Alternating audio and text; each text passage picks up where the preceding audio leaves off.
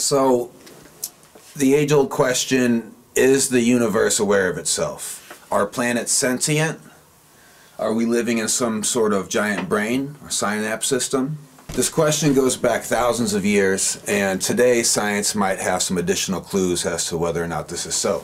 33rd degree Mason Manly P. Hall once said, "We are the gods of the atoms that make up ourselves, but we are also the atoms of the gods that make up the universe." It's kind of important to think about that you are inhabited, you are a place. Inside of your body is a community of living sentient creatures that make you tick, that keep you going. Inside of your gut there's these bacteria that break down your food. They depend on amino acids. There's machines that construct DNA out of proteins. In no way, shape, or form are you a single item. You are a location for these things to live and thrive. The culmination of these items together create you. You are a universe unto itself. Likewise, even down further, all of the billions of parts that make up you are also communities of individuals of billions of parts that make up those, such as subatomic particles. And down even further than that, which humans haven't been able to disclose yet, that mystery keeps going. We don't know where that ends in the downward direction. So what makes us think we know where it ends in the upward direction? We seem to have a tendency to think that the buck stops here in what we call the macrocosm. But you think about it, the bacteria in our guts cannot look up and see us for what we are. They live in this sort of two-dimensional reality. They don't really even have a concept of up. Their reality is on a flat surface. So as you go up in dimensions, it just makes sense that we ourselves, like the bacteria in our guts and like the atoms that make up that bacteria and so on, cannot necessarily look up and see the true state of what is above us, being the cosmos, the planet. We can't see the true form of the dimensional reality in the upward direction. This would make sense that when we look up and study the cosmos, we probably render that information into a three-dimensional format that fits our biology. There have been plenty of interesting studies, by the way, about the bacteria in our gut that actually crave food for us on our behalf. They'll actually tell us what to eat. If you eat a lot of sugar and junk food, these parasitical bacteria will grow and multiply and make you crave more junk food. And this is why whenever you detox from sugar, you'll have withdrawals from it. But then eventually those withdrawals go away because the bacteria that crave that sugar in your gut start to decrease. This is further proof that the community that makes up our body has an impact on what we do, makes decisions for us. A very ancient book by Lao Tzu entitled the Hui Ching illustrates this idea of as above, so below perfectly. Here it says, the cosmic body is not separate from the individual body. Just as the small particles gather, comprising the vast world, the individual actualizes the cosmic body. The cosmic body may be comprehended, but it is not observable in physical terms. The relationship between the world and the small particles is somewhat similar to the relationship between a flower and a mirror which reflects it. Both reflect each other, neither can be held as substance. The relationship between the cosmic body and the individual body is something like the relationship between the moon and its reflection on a lake. One seems to be the real thing and the other it's just a reflection. But even the moon is only reflecting the light of the sun. And the sun is not the final source either. There is nothing substantial which is final. When small particles take on some configuration, they may appear solid and fixed. However, they are neither solidly formed nor perpetually changing. This goes to show us that these guys had the idea of what we're talking about thousands of years ago. Scientists are beginning to gather that the fabric of reality itself seems to be intelligent. There's a scientist named James Gates who famously kind of blew the mind of Neil deGrasse Tyson whenever he discovered that reality seems to be some sort of code. In fact, a computer code, like a search engine, seems to be a self-improving type algorithm, leading to this famous clip, which you can look up, Of course, during this video, they're hypothesizing whether or not the universe is a simulation, but I think it lends credence to this idea that the universe itself might be sentient and intelligent. I wonder if this code information that makes up reality could exist on the information-rich outside surface of a black hole, but that's for another video. The Earth seems to be a living and breathing, in motion creature. It even has an electromagnetic field, the same way the animals and humans and living creatures do. But how can we be sure that it's aware of itself? Mathematics has shown us that there is potentially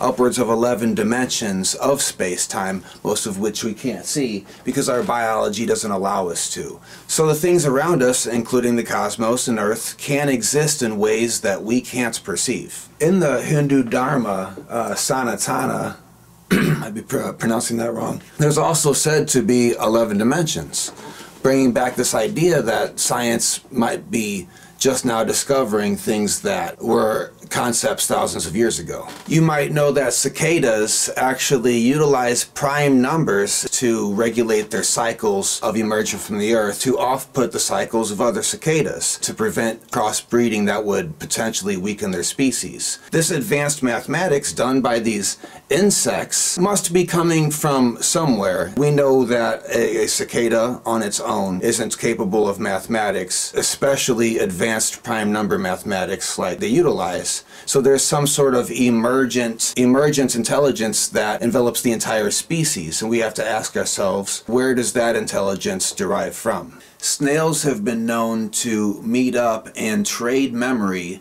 back and forth like a thumb drive, leaving with the other's memory. So there's that. A mathematical sequence called Fibonacci is said to be like a thumbprint of God, or a blueprint for life. Every living creature on Earth utilizes these mathematics to enter a form. There's obvious examples of this in nautical shells and flowers, but it's subtle within all living creatures. Even yourself, you can count on your hand 1, 2, 3, 5, 8, 13, and so on the sequence goes. So it's strange that this sequence that takes place in all living creatures on Earth also takes place in the cosmos as well. The orbits of the planets, the formation of galaxies, it all takes on this same blueprint. There's a very interesting term called panpsychism, which Wikipedia defines as the view that mind or a mind-like aspect is a fundamental and ubiquitous feature of reality. It is also described as a theory that the mind is a fundamental feature of the world which exists throughout the universe. It's one of the oldest universal concepts that basically mind came first and form evolves from mind. This kind of throws off the whole evolution idea of form adapting to its environment, which we do see here in 3D reality. But pre-existent to all form is some form of mind that comes first. Here's something awfully strange is found throughout Buddhist monasteries and religious temples all over the world in stone art through all sorts of time periods is this this design called the flower of life, the seed of which is this seed of life, which consists of circles overlapping one another to form this shape that you see here. 7 circles that seems to be parallel with the 7 days of creation in Genesis. As you can see, the 6 circles forming the design, and then the 7th one is where you get your flower shape here. And you can see this in, literally in flowers, but what's more interesting is if you turn this into an octahedron, if these were spheres instead of circles, you get the octahedron, a platonic solid, which we find in life forms within the womb. We also see that in how cells bind to each other. The first two circles coming together is where they get that design for the Jesus symbology in the fish, as you can see. I'll put it up over here. But this is a great example of how the ancient people turned their science into symbology. This is, or art, basically. We have scientific terminology nowadays, and this is very helpful for what we do. But back then, their version of knowledge was utilized as art, as symbols. These figures in stone, of course, being a 2D representation of something that's 3D within our body, within nature, which is representation of something of higher dimension that we can't conceive with our biology. And it's no surprise that the circle is a metaphor for consciousness, and literally the design for the formation of matter itself. So this represents sentient format. It makes us wonder, is our form, how we are built in this reality, just a fractal of a greater consciousness, of some sort of source of sentient consciousness? Perhaps the things that have form in this reality are derived from a pre-creation, something that's not describable, a sentient format that is not a format actually, something that is pure consciousness that fractals out into a series of forms, all along which carrying consciousness with it. Perhaps consciousness is void, consciousness is the essential being, the Tao, underlying all of reality. We see in cymatic patterns, whenever somebody uses tone to ripple water or divide sand, just frequencies of tone, pure tone alone, causes matter to take shape, to take form. This is how we get snowflakes. An old quote in Sufism states, "God sleeps in the stone, dreams in the plant, stirs in the animal, and awakens in man." Alan Watts is noted as saying, "We do not come into this world, we come out of it, as leaves from a tree. As the ocean waves, the universe peoples. Every individual is an expression of the whole realm of nature, a unique action of the total universe."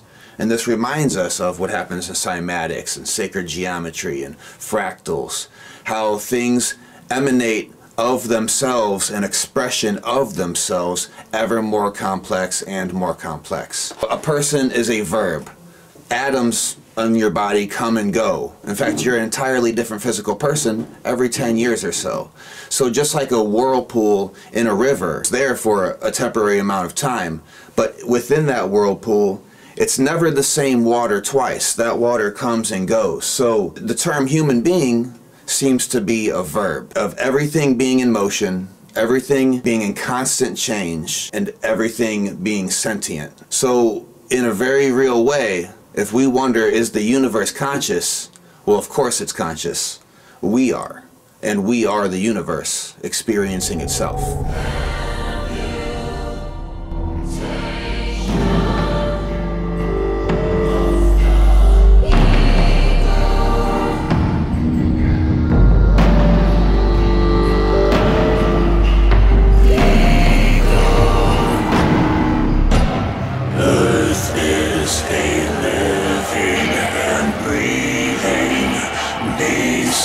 Slow moving creature